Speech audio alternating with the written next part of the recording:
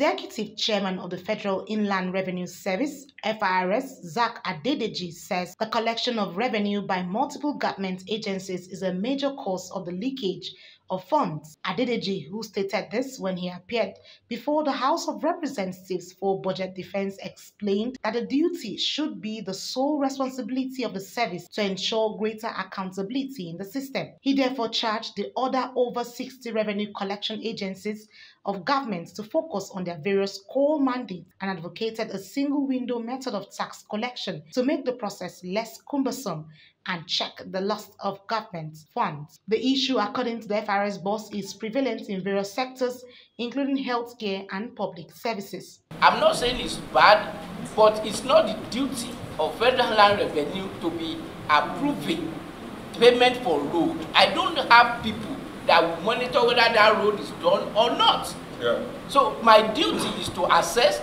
to collect, and to account for all revenue due to Federation. So any other job, it may be good, it may be laudable, but that is not my core duty.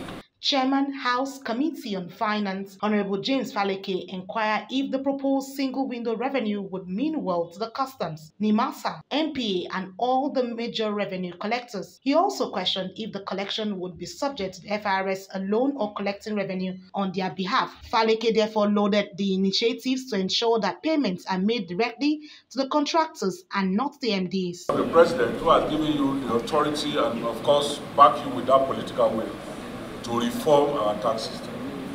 What you have to do is to look inward and ensure that you have directors and staffers who will not go and negotiate you out. We have documents to show that we have operators of our revenue collection who also negotiate, okay, you can pay this, we will do this.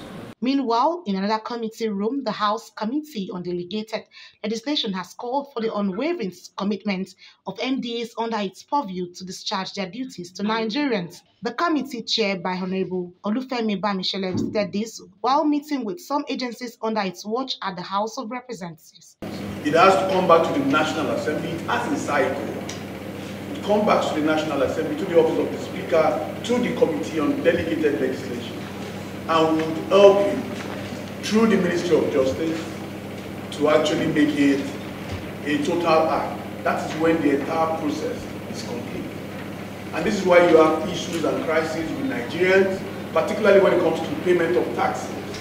Honorable Bamishele, however, gave strong warnings to MDs who are bent on not following due processes, thereby infringing on the law. Aniete Patrick, Co TV News, Abuja.